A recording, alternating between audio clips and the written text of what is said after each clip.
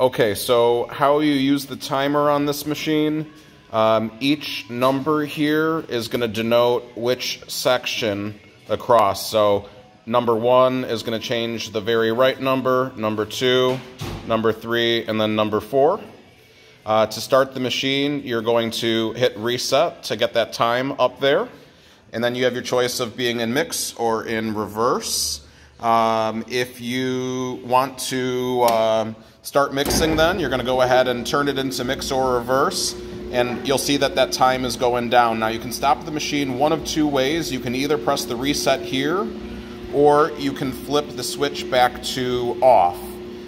So right now we've got this machine running for 12 minutes and 31 seconds, and we'll just let it go so I can show you all the mechanics in the machine.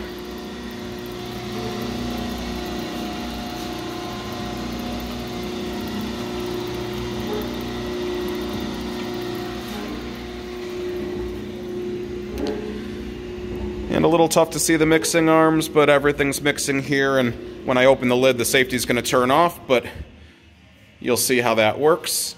When you close the lid, you'll just go ahead and press start once again. Again, you can use this reset button to stop the machine, and then you can go ahead and again change however many minutes and seconds you want this timer to be before you start it up again, and just run it in reverse for now for sake of conversation here.